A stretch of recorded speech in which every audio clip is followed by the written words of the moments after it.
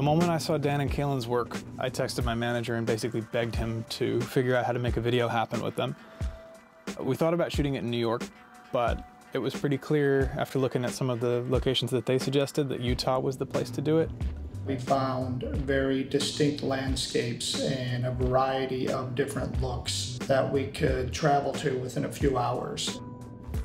My name is Daniel Riley, and I am the pilot of the big drone that we're using for this music video.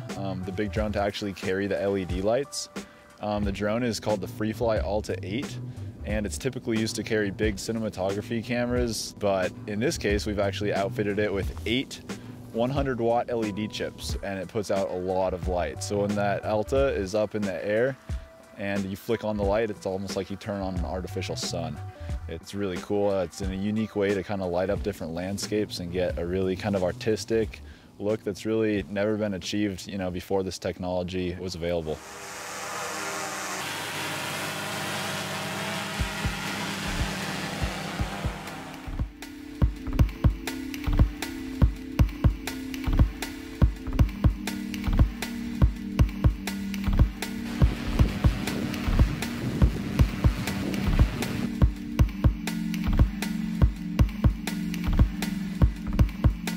The first location we shot was in a canyon, and we kind of got really lucky with the weather. It was right after a fresh snowfall. There happened to be a pretty heavy snowfall that led to some of the more beautiful shots in the video. With the light shining through and bouncing off all of that whiteness, it gave the forest a real surreal glow.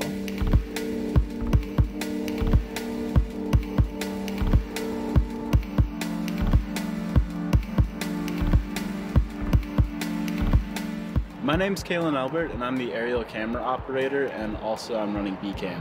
We used a DJI Inspire 1 for all the aerial cinematography on this shoot, and that was paired with the DJI X5R camera.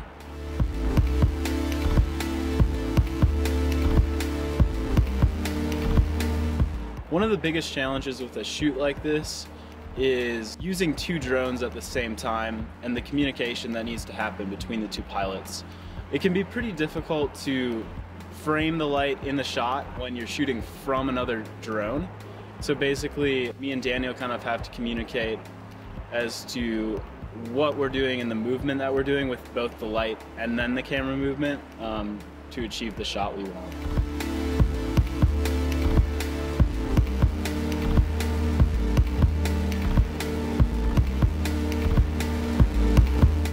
We met Dan and Calen out in Goblin Valley the next day. It's full of these rocks called hoodoos. And they form because one of their layers is more resistant to erosion than all the others, and you get these really alien shapes because of that. Some of them are over 160 million years old, so they're already kind of from another world.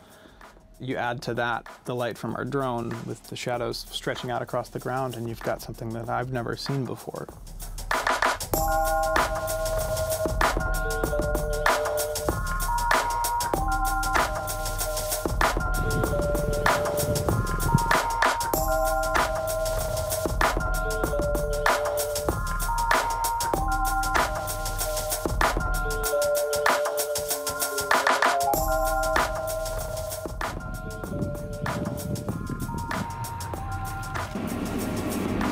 Like 1 degree. It's technically a desert, but it was freezing cold and frost was forming on the drone, so Dan and Calen needed to hold the batteries in their jackets just to keep them warm enough. It's so dark, you can't see your hand in front of your face.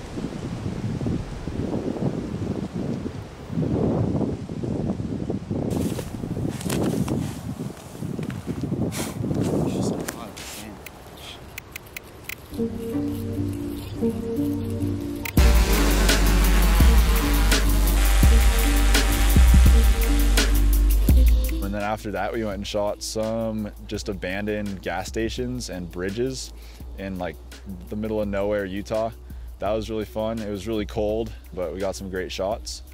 My favorite of those was probably this old bridge that when you shot the light through it stretched these crazy geometric shapes over the flat ground around it. But what we were really trying to achieve with this drone light is movement of shadows, and that really hasn't been done using drone technology.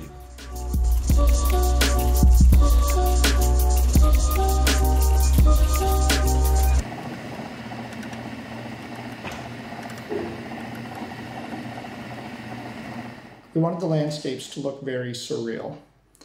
And early on, Ellie and I discussed the idea of having an actress be in the video, but shooting body parts in an equally unique way to match the landscapes that we were going to shoot with the drones.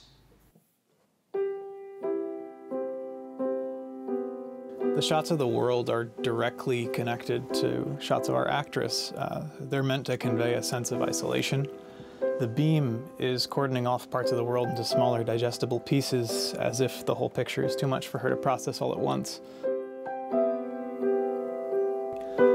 She doesn't need to confront or acknowledge whatever made her go there, because this place doesn't draw conclusions, it doesn't make connections, it's just a collection of isolated environments where she's cut off. I remember in the hotel the first night looking at some of the footage. Elliot and I were both extremely excited at how well everything looked. Everything was theoretical until we got in the field with the camera. Even then, wind, rain, just all the elements could have created a lot more of challenge than what we ran into.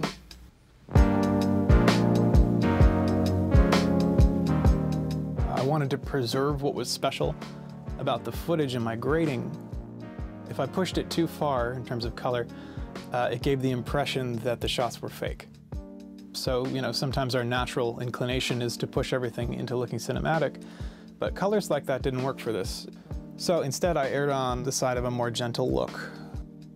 My main focus was to try to tie all the locations together in a way that you couldn't detect.